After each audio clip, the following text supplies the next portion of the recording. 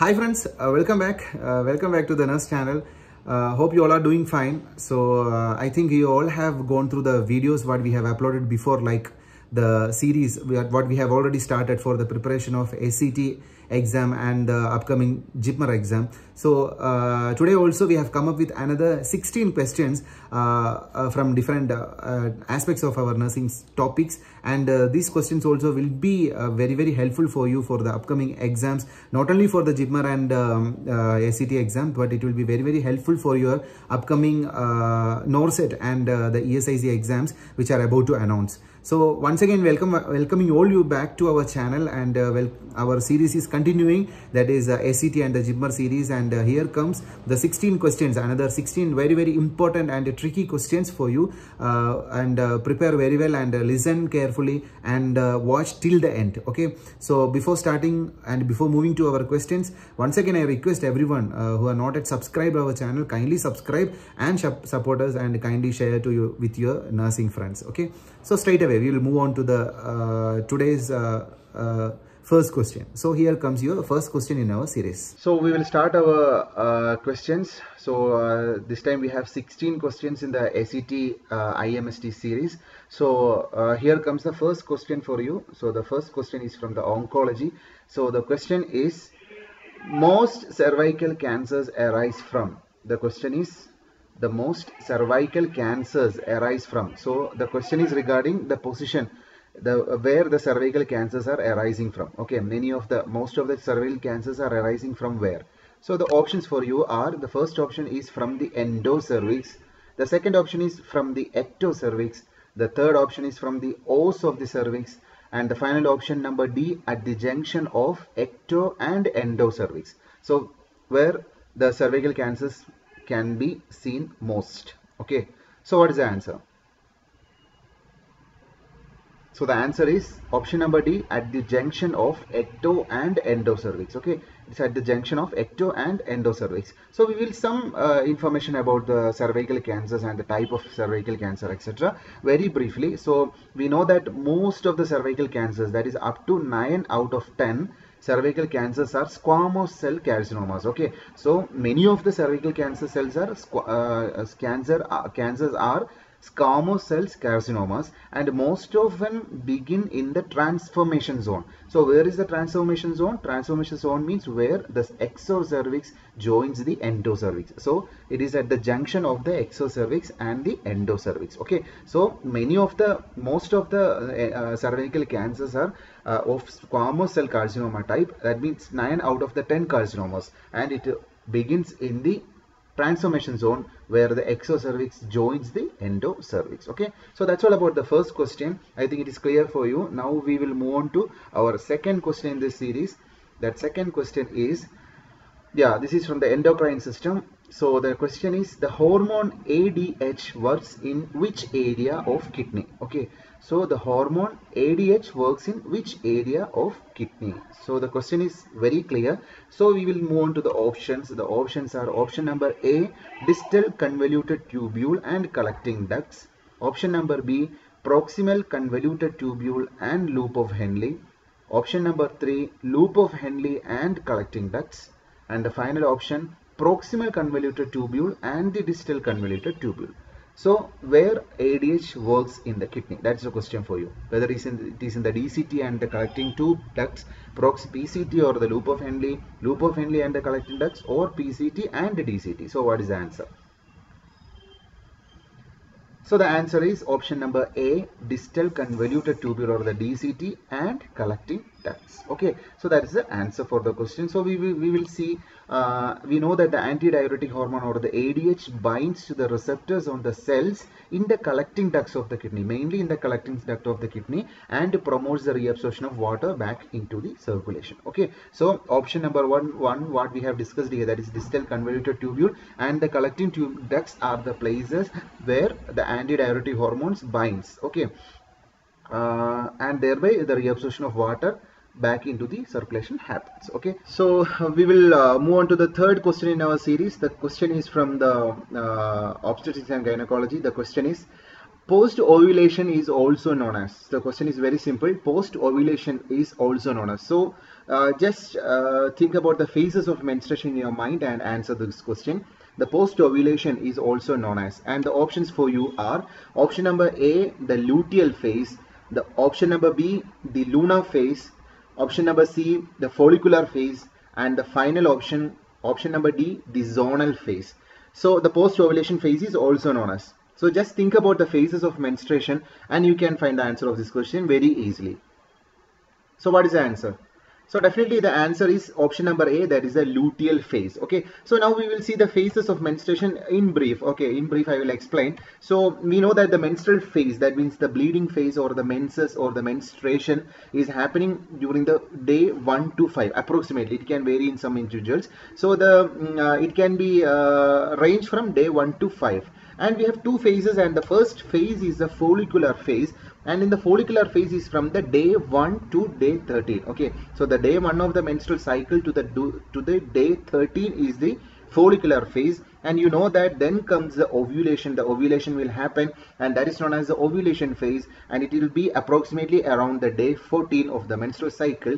And the last phase, that is the post ovulation, is the luteal phase, that is from day 15 to 28. Okay, so in total we can divide the days accordingly. So the menstrual phase means that the bleeding phase will be from day 1 to day 5, and it can vary according to the individuals. And the follicular phase, it is from the day 1 to the day 13, and the ovulation phase is day 14, and the luteal phase is from day 15 to day 28. Okay, and I'll give you an important message, like in each phase we have several hormones. Hormonal influence also should be studied very well. Okay, so that I am not going in depth into the topic, so whenever you are getting time, you just go through that also. Okay, the hormonal influences in these phases. Okay, that also is very, very important in exam point of view, and in the next sessions we will try to add questions from that also. Okay, so now we will move. I think that question is clear for you. That is the luteal phase is the post ovulation phase. Okay, so next we will move on to the next question, that is question number 4, and the question is the role of a lacuna in a bone is. Okay, it's regarding the orthopedics. The role of a lacuna in a bone is. So what is the role of lacuna? So just think about the anatomy of the bone and you can answer this question very easily. So the options for you are option number A, to house an osteocyte, option number B, to destroy osteocytes, option number C, to house blood cells, and option number D, to destroy blood cells. So just think about osteocytes, just think about the bone marrow, blood cells, everything, and you can answer this question very easily. So what is the role of lacuna in a bone? So what is the answer? So the answer is option number A, that is to house an osteocyte. So you know that what is an osteocyte. So that also you have to go through what is an osteocyte, osteoclast, those bone cells. Okay, so now we will see the explanation for this question. You know that the bone cells, otherwise known as the osteocytes, are located in the spaces called lacuna. Okay, so this lacuna occupies the bone cells called osteocytes. Okay, and from there we will get small channels called canaliculae that radiate from the lacuna to the osteonic canal or the Haversian canal. Okay, so the small channels will be there, which is named as the canaliculae, that radiate from the lacuna to the Haversian canal. So I will explain what is Haversian canal also, because this is also very, very important. So Haversian canal, otherwise sometimes called as the canals of the Havers, are a series of microscopic tubes in the outermost region of the bone, which is called the cortical bone. Okay, so these Haversian canals are a series of microscopic tubes which can be seen in the outer region of the bone, which is known as the cortical bone. So what is the function of this Haversian canal? They allow the blood vessels and the nerves to travel through them to supply the osteocytes. Okay, so it will be supplying the osteocytes, bone cells, and the bone cells will function accordingly. So the blood vessels, nerves, everything will be traveled through this Haversian canal, which is a series of microscopic tubes which can be seen in the outermost region of the bone, which is known as a cortical bone. Okay, so from this question we have learned about what is a lacuna and what is canaliculae and what is osteocyte and what is a Haversian canal. Okay, so nearly 4 to 5 important points we have got from this question. Okay, so I think this question is clear for you now. Now we will move on to the next question in our series, that is the 5th question, and the question is, which muscle is the strongest flexor of the elbow? Okay, so the question, you should be very careful. Which muscle is the strongest flexor of the elbow? So the key points in this question are, the first one is the strongest muscle, strongest flexor, okay, and elbow. So which is that muscle? So here the options for you are option number A, biceps, option number B, trapezius, option number C, deltoid, and the final option number D, brachialis. So among these, which is the strongest flexor of the elbow? So what is the answer? So here comes the answer. The answer is option number D, brachialis. Okay, so now we will see the brachialis muscle is the primary flexor of the elbow, and two muscles, the triceps brachii and the anconeus, act as the extensors of the forearm. Okay, so the primary flexor of the elbow is the brachialis muscle, and the triceps brachii and the anconeus, which is acting as the extensors of the forearm. Okay, so I think this question also is very clear for you now. Now we will move on to the next question in our series. That is the sixth question, and the question is from the oncology. The question is, which of the following is the greatest risk factor for pancreatic cancer? So the question key points are greatest risk factor, pancreatic cancer. So what is the greatest risk factor for pancreatic cancer? That is a question for you. And the options are, the first option is family history, the second option is smoking, the third option is alcohol consumption, and the final option is obesity. Okay, so all these are the risk factors for the development of pancreatic cancer, and among this, which is the greatest risk factor? That is the question for you. Okay, so what is the answer? Pancreatic cancer.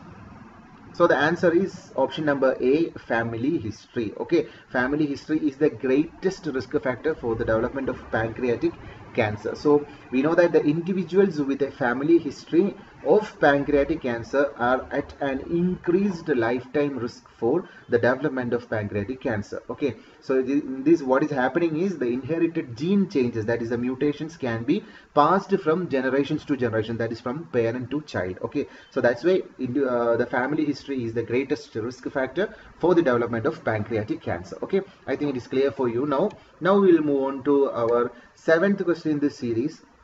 So it's a simple question, and it is from the nail anatomy, and the question is, the white area of the nail is called dash.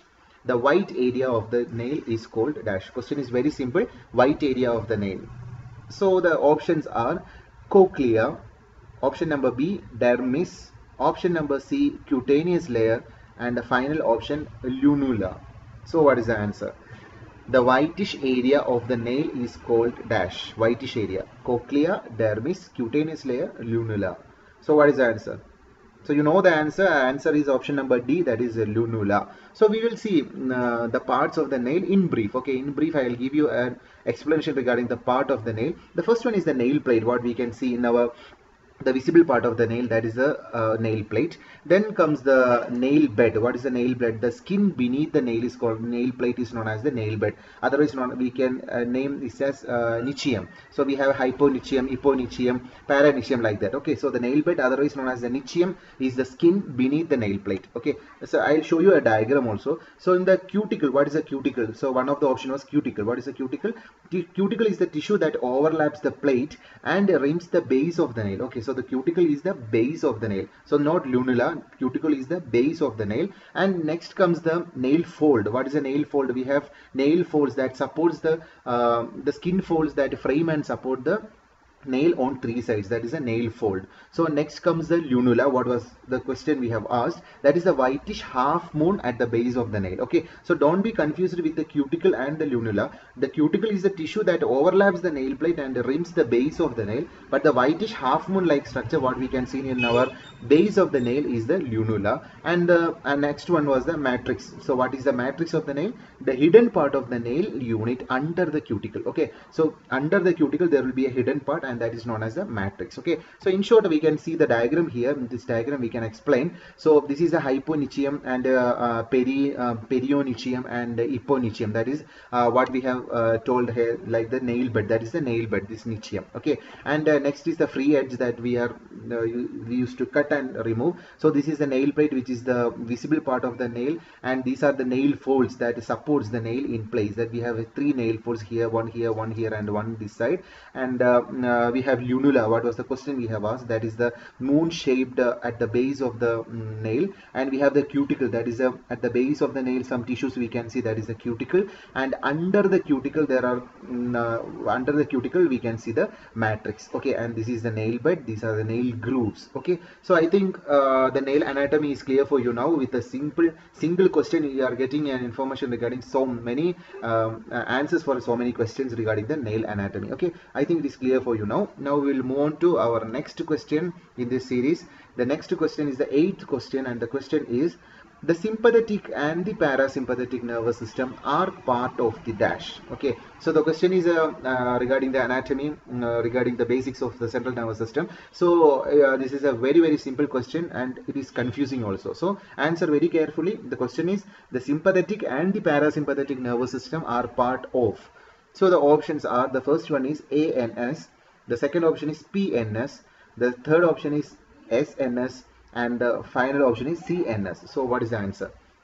ANS stands for autonomic nervous system, P stands for peripheral nervous system, then sympathetic nervous system, and central nervous system. So what is the answer? The sympathetic and the parasympathetic nervous system are part of. Easily you can omit one option, that is option number C. You can omit very easily.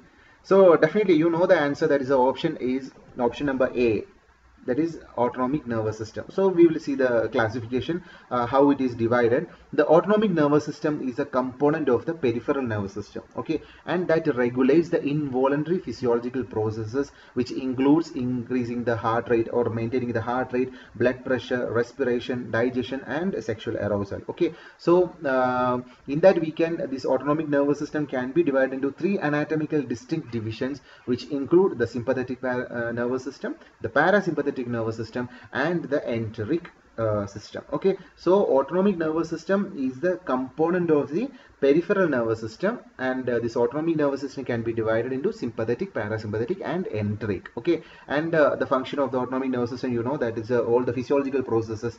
It will includes all the involuntary physiological processes like heart rate, blood pressure, respiration, digestion, sexual arousal, etc. Okay, so I think that question also is very clear for you. That was from the central nervous system. So we will move on to our next question, that is from the cardiovascular system, and the question is very simple but confusing. And the question is: the cardiac cycle has how many phases? Okay, it's a very direct question. The question is very simple: the cardiac cycle has how many phases? So you have the options here. The option number A, now 2, option number B 4, option number C 3, and option number D 1. So cardiac cycle have how many phases? That is a question for you. What is the answer? How many phases are there for the cardiac cycle? So obviously the answer is option number A, that is 2. We know that cardiac phases is essentially split into 2 phases, only 2 phases, that is a systole, that means the contraction phase, and the diastole, that is the relaxation phase. Okay, so that is very simple question. So the cardiac cycle is divided into only 2 phases, that is the systole, that is, you know, that is a contraction, and the diastole, that is a relaxation phase. Okay, so very simple question but confusing. Okay, so now we will move on to the 10th question in our series. So the question is, this is also a very tricky question, and the question is: dash are small, slender, hair-like structures present on the surface of the mammalian cell. Okay, so the question is simple, but after seeing the options you will be confused. Okay, so dash are small, slender, hair-like structures present on the surface of the mammalian cell. Okay, so the options for you are: the first option is villi, the second option is cilia, the third option is diverticuli, and the final option is varices. Okay, so what is the answer? So which are the small, slender, hair-like structures present on the surface of the mammalian cells?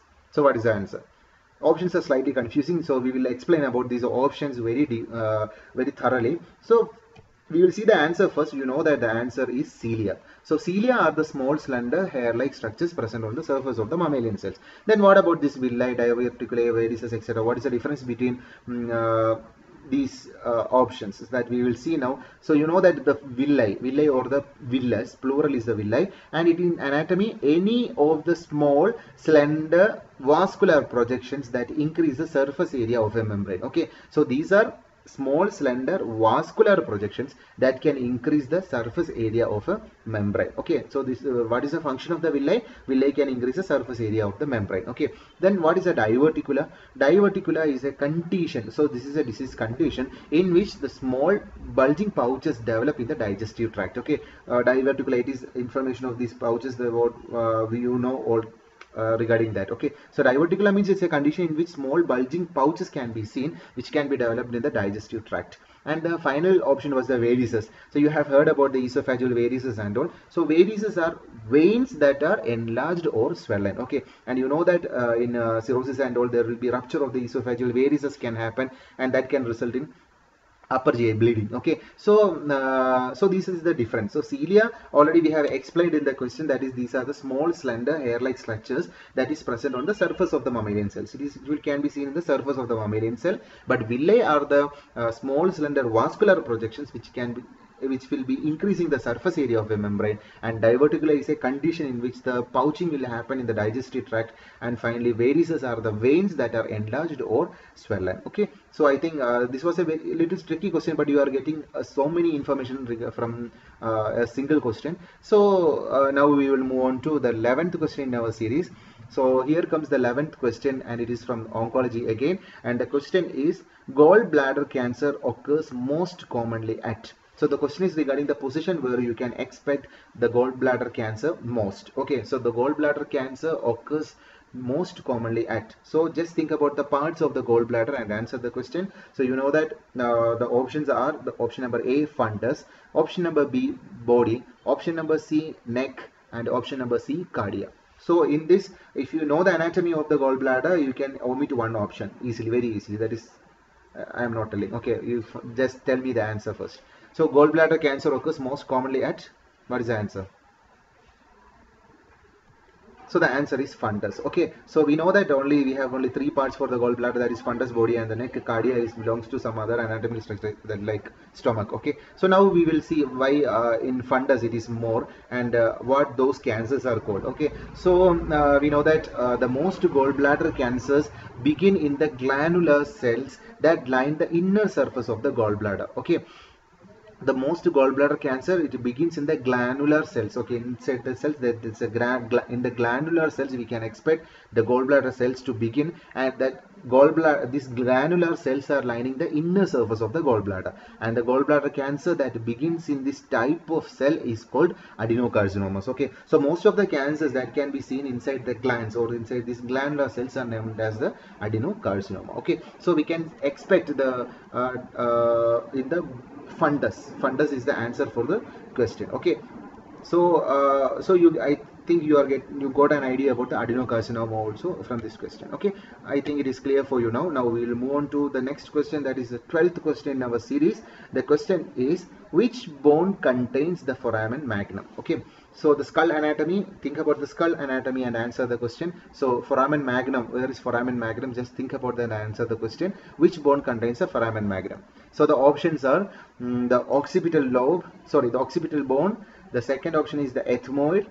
The third option, the sphenoid, and the final option, the vertebrae. So which bone contains the foramen magnum? Simple, easy question. So you know the answer, that is option number A, that is occipital. Okay, occipital bone contains the foramen magnum. So we will see what is the foramen magnum and what is its function.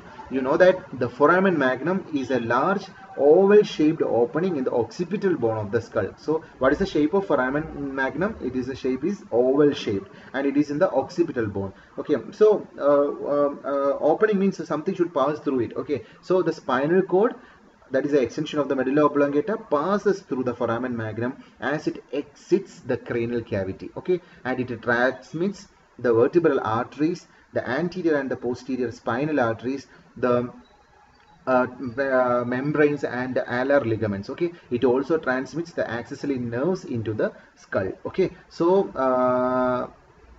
what is the function of the foramen magnum? The foramen magnum, it passes the spinal cord, that is the extension of the medulla oblongata, and along with that it transmits the vertebral arteries, the anterior and the posterior spinal arteries, the tectorial membrane and the alar ligaments. Okay, so arteries, veins, then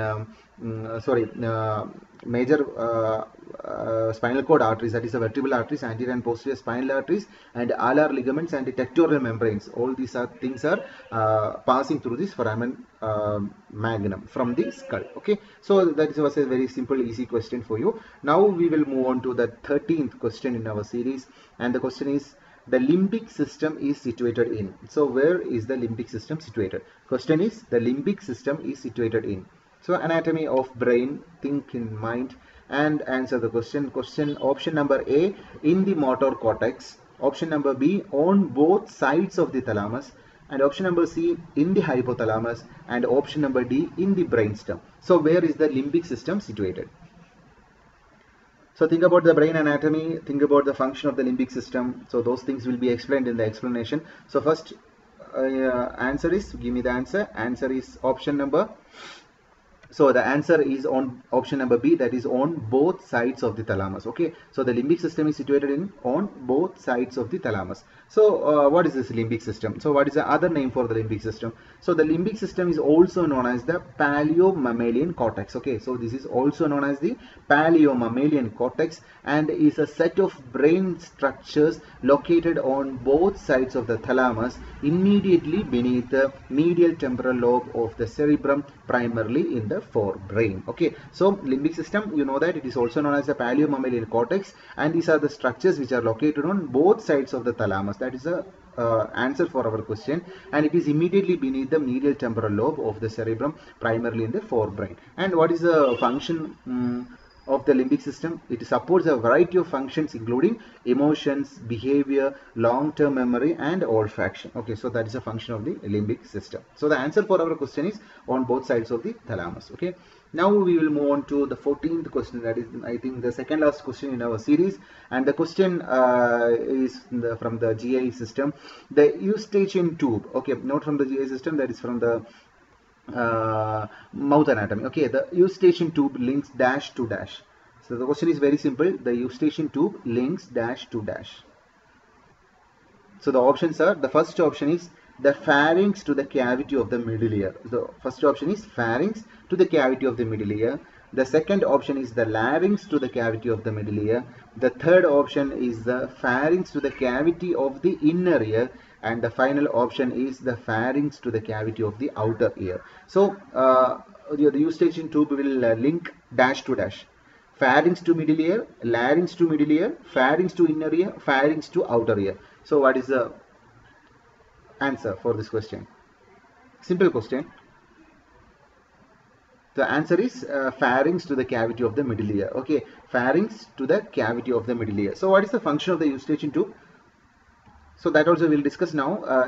You know that the eustachian tube is a narrow passage leading from the pharynx to the cavity of the middle ear, permitting the equalization of pressure on each side of the eardrum. Okay, so the function of the eustachian tube is to maintain or equalizing the pressure on each side of the eardrum, and it is a narrow passage that is leading from the pharynx to the cavity of the middle ear. Okay, so pharynx to middle ear. So that's the answer for the question. And now we'll move on to the second last question. This is the 15th question in our series, and this is from the endocrine system, and the question is, which are the two posterior pituitary hormones arriving directly from the hypothalamus?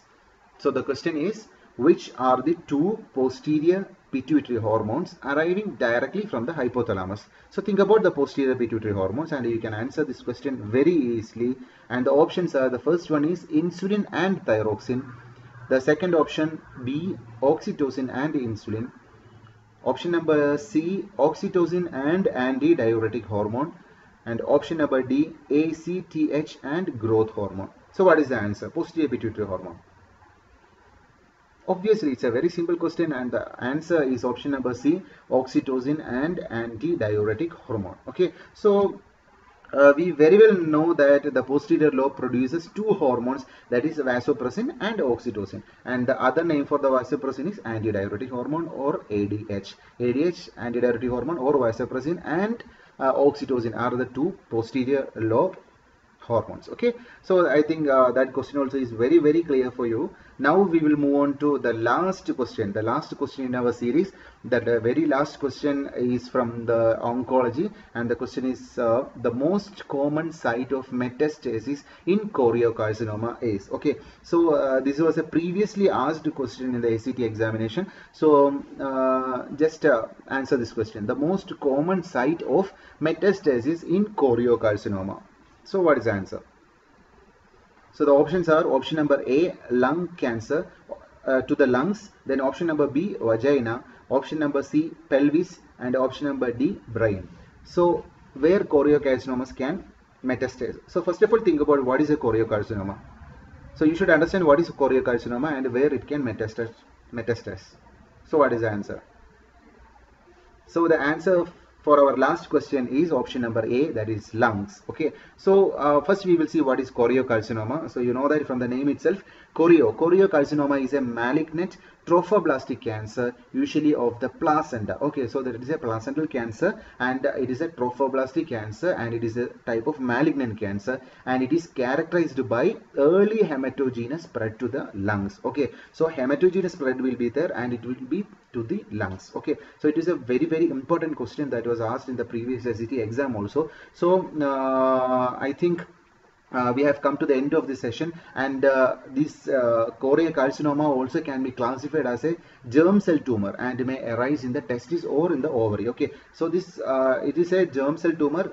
It can happen not only in the placenta, it can happen in the testis and in the ovary also. Okay, so with that we are coming to the end of this session. So in this session we have explained 16 questions from various topics from our nursing subjects, and all these questions what we have explained or discussed today is very important, because not only that question but also the other options what we have explained also is very important. So once again, thank you for watching the video till the end, and once again I request everyone to share about this platform to your nursing friends and make use of it. Okay, so thank you for watching. Kindly keep in touch and wait for the next video to come. Till that time, take care. Bye.